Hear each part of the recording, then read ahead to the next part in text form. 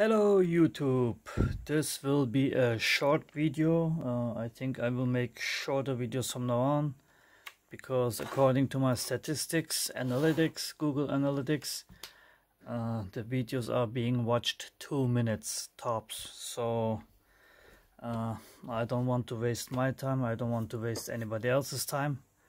So I will make shorter videos. I don't know if I'm gonna make it less frequent as well or maybe more frequent since there will be shorter, but anyway, long story short, I first want you to show you this is just some wirings, a PCB that I made for my car back then. I think actually I wanted to show you some pictures as well. Let me get those ready. And the pictures are from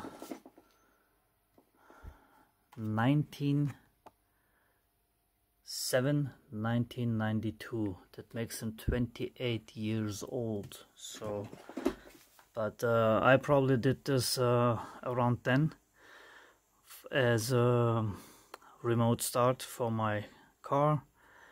And as you can see, it was lots of electronics, which you could today make it much smaller.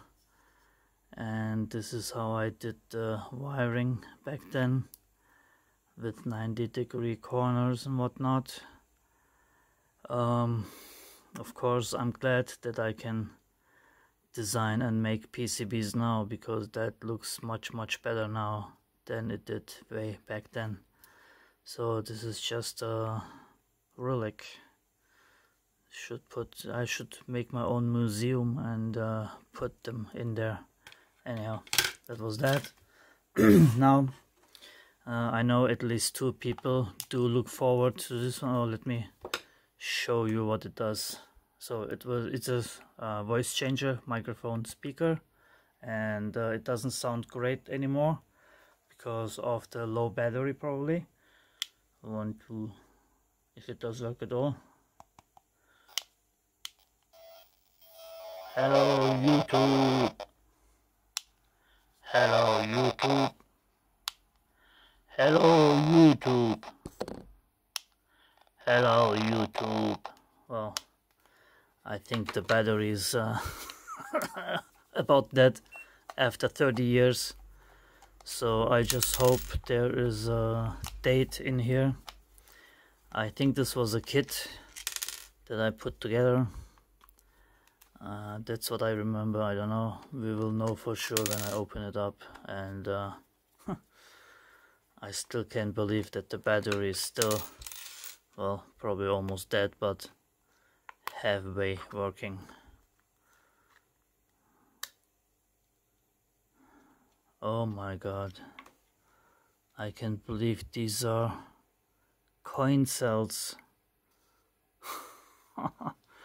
Of course, it doesn't look pretty. Oh, I have a potentiometer for the adjustment of the voltage.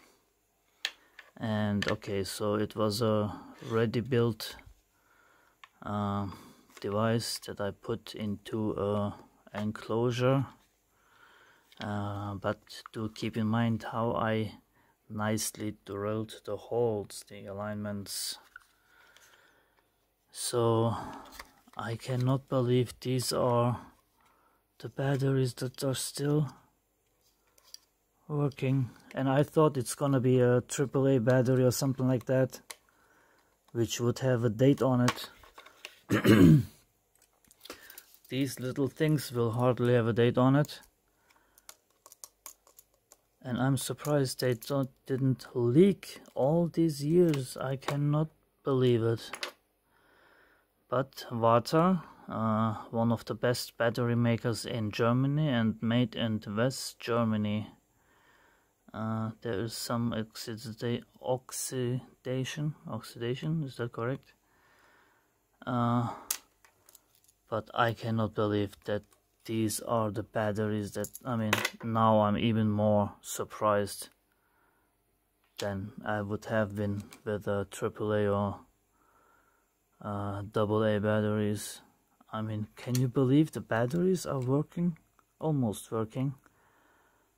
For 30 years. Too bad I don't have any date on here. Well, I did glue the board in, I don't want to rip it out, but I doubt that there's any date on the board. I mean, well, I do put date on my board instead of revision numbers, because revision number won't tell me anything in 10 years, but a date on the board, but I put like month and year, that will tell me when I did build it. But unfortunately you have to take my word for it that this thing is 30 years old, around there. I cannot believe that these batteries are still good. Now let's just for the fun of it. I know if I keep doing stuff like this, I won't be able to make short videos, but I want to see the voltage of these batteries. 1.33 volts.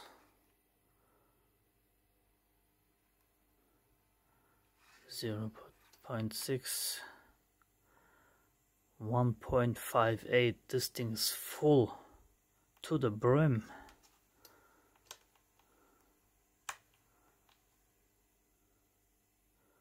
1.15. They're all different. So, and H. Too bad there's no date. Anyway, this was my voice changer mystery box, and I would never have thought that I put those batteries in there. Okay, let me clear the table. Now first I want to show you a stitched picture, because the pictures I took back then, somehow the film wasn't aligned in the camera, and it was a cheap camera, as you might probably tell. So this would be somewhere around here.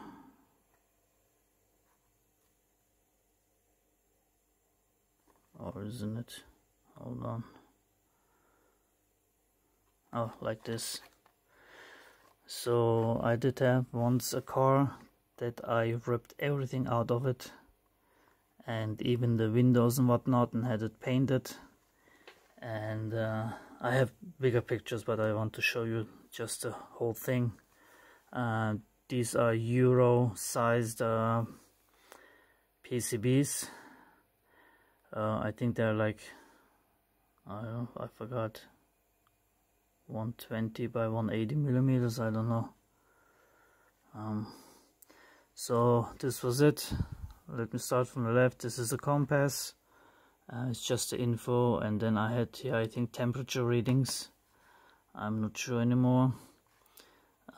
This I can tell, I will show you on the other videos, but I had like the LEDs here.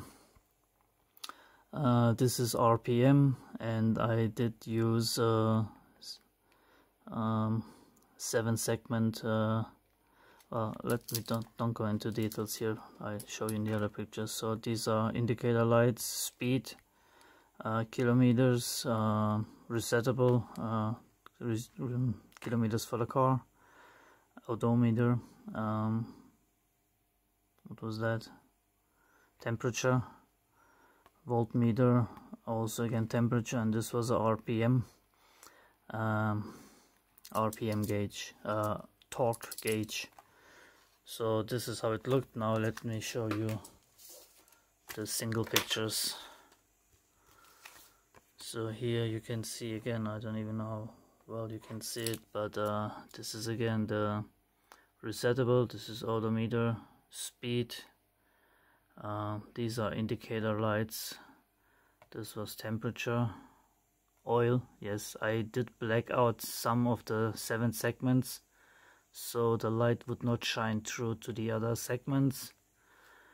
And on here I actually did cut up a 7-segment LED display and put it in a V form for volt. So that's practically the same, only cut up. So that was fun. And this is again temperature and the torque meter, which you can see here. And I did have a car back then. It was a Chrysler Laser. I was gonna get the Dodge Daytona, but I didn't, so mine actually did not have a turbo on it. So, but these were, I can tell, one of them is RPM and one of them is the PS, horsepower, I think, and that was the curve, torque curve and the power curve of that particular engine.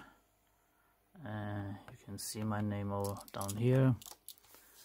So here you can see again much better actually how I did cut the 7-segment display and made it a V, and this is oil with the other segments blacked out. And I had a labeling machine and I put labels on the LEDs here, but I cannot read them on here anymore. That was the center display with kilometers. This was a finished product that I took apart and just put the display in here, but all the other ones I did with integrated chips with digital CMOS chips, I think, not digital, CMOS chips. CMOS or TTL, I don't remember which ones I used. And on here also you have the labels, which you cannot see on the pictures anymore.